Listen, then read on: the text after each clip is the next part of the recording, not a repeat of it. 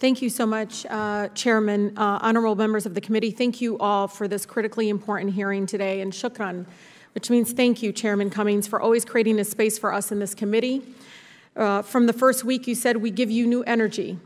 I hope that's still the case. So thank you. By allowing us to testify before this committee and enter what we observed and experienced in our visit to El Paso border on July 1st to the CPP Station 1 and the camp and into the congressional record. I appreciate that responsibility and not picking on the president, but holding this administration accountable. First, no one is illegal. That term is derogatory now because it dehumanizes people. You can say any other forms of maybe coming in without regulations or so forth, but the use of illegal is disrespectful, and I ask my colleagues to try in so many ways to not dehumanize our immigrant neighbors that are trying to come in for a safe haven. Mr. Speaker, while working at human service and community advocacy organizations, I learned early on that to truly bring power to the table, to see what is at stake, you have to bring people in the room who can't be here.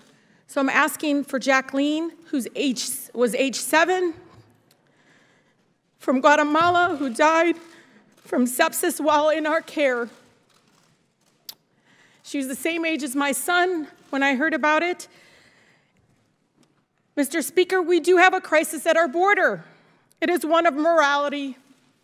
As we have seen this current strategy unfold, intentional and cruelly created by the Trump administration, dead set on sending a hate-filled message that those seeking refuge are not welcome in America, in our America, and that the rule of law, human rights, will not protect him here.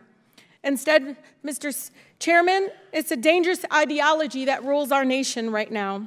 I've been so deeply haunted by the unforgettable image of a 4-year-old boy coming up to me through a glass door of a cell he was in with a number of other children, asked me in Spanish where his papa was, and slid a very small board to me so I could write something on it. It was like a dry board. I'm not sure what he needed before an agent asked me to stop engaging him. Chairman, again, bringing those who can't be here into this room, I asked my colleagues to see a drawing from one of the children in the cages, in the cells, up there, and I want you to not look away. I ask you and beg you not to look away. But the suffering in these illegal and immoral camps isn't just limited to those children. Something I learned, Mr. Chairman, is that I was able to travel to Clint, Texas, and meet face-to-face mothers, fathers, grandparents who are suffering, ripped away from their families, not knowing if they ever see their children and loved ones again. I won't forget the father from Brazil who held on to his son with tears in his eyes as he told me in English he just wants his son to be an American boy. He said he was with his wife, his 8-year-old daughter, and teenage boy in a tent-like space outside of Station 1. He said he's been there for 4 days.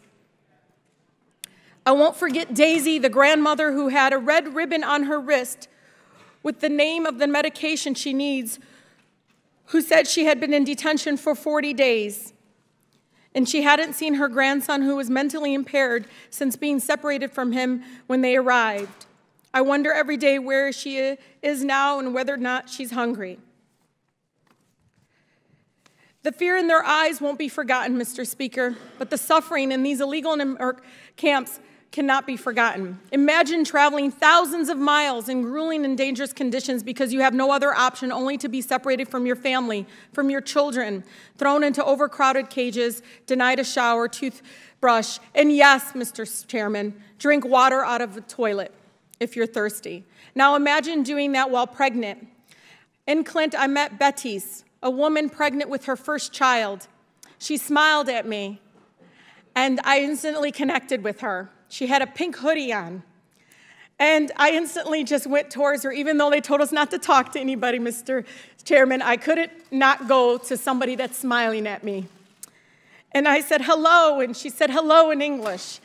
And I love that she felt confident to speak to me in the broken English. And she said, she found out, I said, how long have you been here? She said 27 days. And she said, I'm with a child. And she glowed. She was so happy because she had not known she was pregnant until she came here. But by showing up, Mr. Chairman, she is free now. The following day, she is free now, and we are following the asylum process, and she is now at home. I spoke to her last week. She's so happy. She said, you will be part of my family forever. Mr. Chairman, it needs to be noted into record. I spoke to CPB agents, even though they told us not to speak to them too. Remember that? And I said, what do you think we need to do because you guys are overwhelmed? They said, one of them, stop sending money, it's not working. Another one said, I wasn't trained for this. I am not a social worker. I am not a medical care worker. He actually said, I want to be at the border. That's what I was trained to be at. The last one, Mr. Chairman, the separation policy isn't working, he said. He knew about the separation policy that he was enacting. CPP morale is one of the lowest among law enforcement agencies, Mr. Chairman. Since between 2017 and 2018, we had a high of 100 agents committing suicide. That needs to be put in record. The dehumanization is not only with those families, but it's also with the agents that we've had told to do this to these families. Thank you, Mr. Speaker. Thank you. Thank you very much.